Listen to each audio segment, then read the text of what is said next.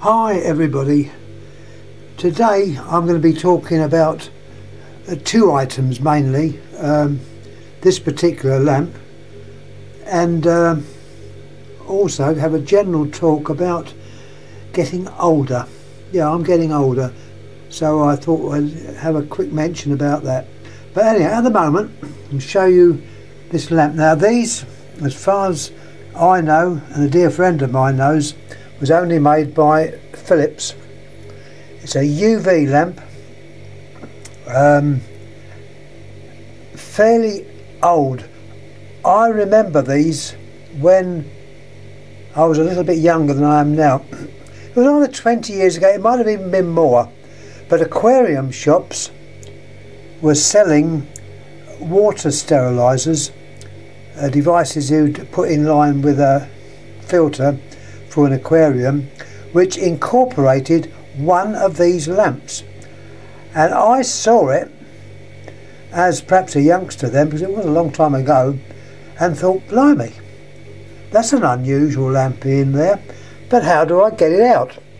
Because what they had done, they had encapsulated it in a water jacket.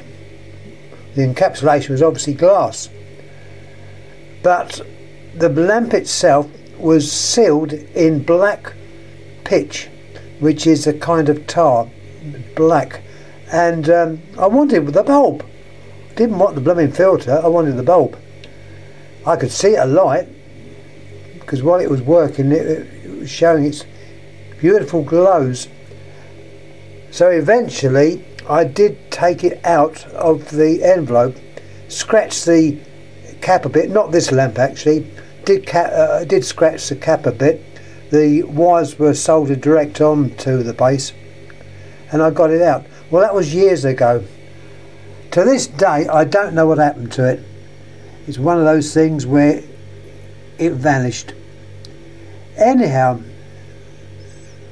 recently, and this brings me to my other little, not a problem, but something I think all of us must look at, me in particular. I'm not what you'd call a spring chicken. I'm bloody ancient. Anyhow, I will say, I had a chance a few years ago of buying a large collection of lamps. I've mentioned it numerous times on Lighting Gallery, on YouTube, and I did very, very well. The collection was sold to me pure chance. I went to an exhibition up in near Rugby and Birmingham. So radio, I never think of the name. An amateur radio do. It's very good, and I can say I can recommend it to anyone. Go up there. They've always got excellent stuff. They've got old radio sets, telephones, lamps, components, and it's a damn good day out. Anyhow, I went up there and I met a gentleman. He said, "Are you after buying a lamp collection?" So I said, I was taken aback. I said, well, yeah, how much? So he gave me a price which I thought was very reasonable. I don't know his age, but he was a little bit older than me, and I bought his collection. Well, amongst the numerous bulbs, and I can show you those, all those came from him. They're figurals. A lot of these figurals actually feature in Killer Cats, which is another forum. Then anyhow, I digress. We'll get back to the bulb. And in amongst his collection he had this lamp. You call it a lamp? It is a lamp. It's a generator of UV. So obviously only view it through glass or special goggles. A friend of mine's got special goggles. Anyhow, that is the actual lamp. It's a TUV 6W, I think that's the number. it'll be corrected if I say it wrong, because as you know, my memory is not too good. It's TUV 6W by Philips. The etch is on the side there, but you probably won't see it. You may. There's the etch,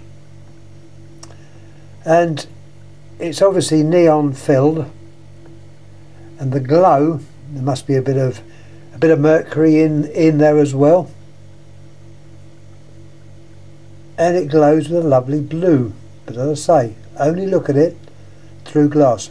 I'll show you it on, but before I do, I want a little talk about things I've been thinking about or mulling over in my mind for several years now.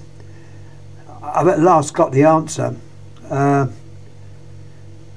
I say, a lot of you know I've been collecting for a long time, and before anyone gets the idea, I don't intend to kick the bucket just yet. I'm going to make 100. I might even make more than 100. But anyhow, I, as you know, go to a load of boot sales, and I often wonder at the stuff that is there.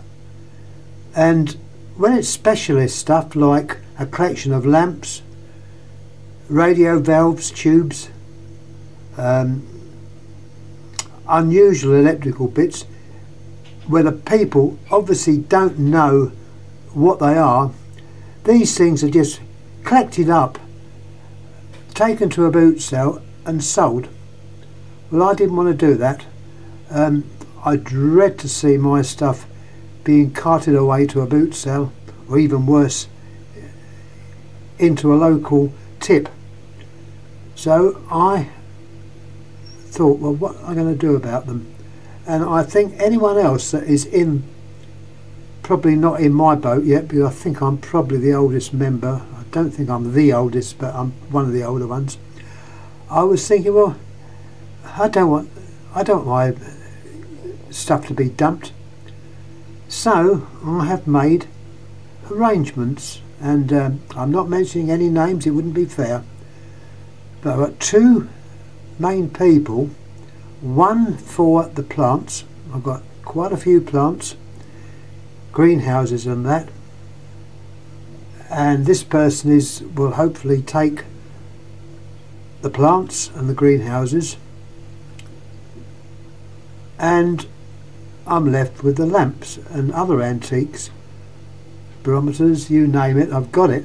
God, stuff I've collected over the years. So now arranged that these two people, who will be nameless, will hopefully take on these things. So hopefully that will happen. I'm obviously not telling you who they are. You may guess who one of them is, because he's obviously on Lighting Gallery, and on YouTube as well. But a lot of you are on YouTube, and a lot of you are on Lighting Gallery, so you're not going to know. But anyhow, he will be taking over the collection, and possibly stuff will be handed over throughout the coming years, hopefully, because I've got quite a lot of stuff, and the only way to do this is not put it over in one go when I kick the bucket. It's to have an idea that he can take stuff, and I said to him, talk about it, you can mention where they came from. I'm glad if you do, but still remind people they were from the Miget collection.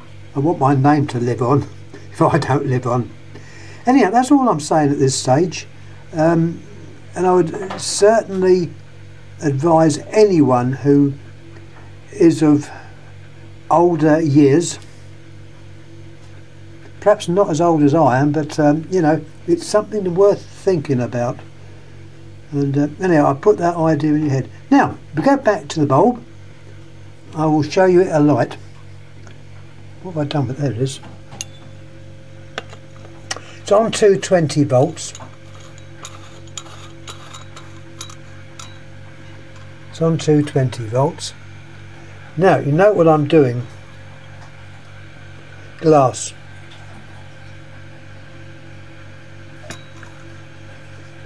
that goes over the lamp to prevent getting UV light on the skin or the eyes, which won't do it either any good. I'm going to change over to my variac. Don't need the variac, but as it's handy. But the change plugs over.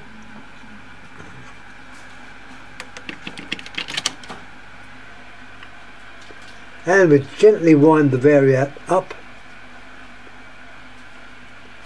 And as you can see, it's slowly bring up. This is the UV light being produced between the two electrodes. As you turn it up a bit higher, it's mains voltage, so there's no problem. I don't know how it shows up on the thing, but that is the actual lamp itself at, I would say, yeah, full voltage now. Full voltage tends to make it flash a bit, so to demonstrate it I would keep it on a lower voltage. It's actually marked up at 220 volts, so it was probably made for the continent. So there's the lamp working perfectly. I understand these are quite rare. I didn't realise that. They also make one with an envelope of Wood's glass. Now Wood's glass is a black glass, and the light produced by that I imagine would be very, very dim. I haven't got a Wood's glass one, but I understand they did make them, and I was just talking to my friend on the phone that yeah, they did make a black one. Also, I had a conversation with another member last night who actually mentioned this, and I thought, well, that's strange, I didn't know that. So that's black glass. The Wood's glass is the black glass.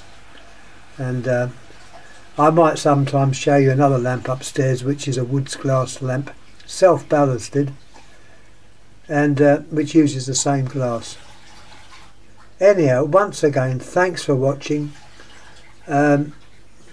Take my words of, hopefully words of wisdom to heart. I think it's very, very valuable, and I'm happier knowing that over the next, I hope to make 100, but you never know. I don't want to drop dead tomorrow.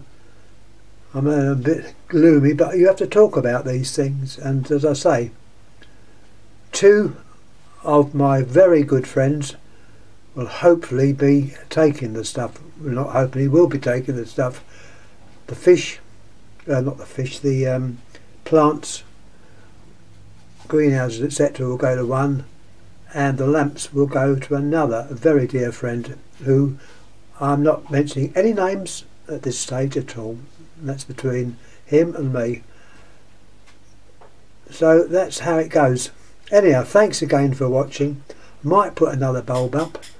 We'll see how it goes. I say this is Monday. Yeah, it's Monday today. Now why's that gone off? Oh, that's right. The light went off. It's the light up there. This is Monday. Tonight is New Year's Day. Yeah, Eve. That's right. So I wish all of you good people Happy New Year. And yes, January, and I'm not cadging for cards or anything like that. My birthday's in next month, which you know, I think we're, you know, it's sad I'm a year older, so I don't need cards or anything like that. It's just to remind that I was born in 44, so that gives you an idea of my age, and I'm happy that I've sorted out two of the major items that I've got, which should really both go to very good homes, and now I think they will. And I can rest in peace. Fortunately not dead, rest in peace. Anyhow, I joke about this, it's the only thing you can do. So once again, thanks for watching this. Any ideas, always say. So whatever comes up, that is it. And that sounds like my phone has just gone again. So thanks again, thanks for watching, thank you.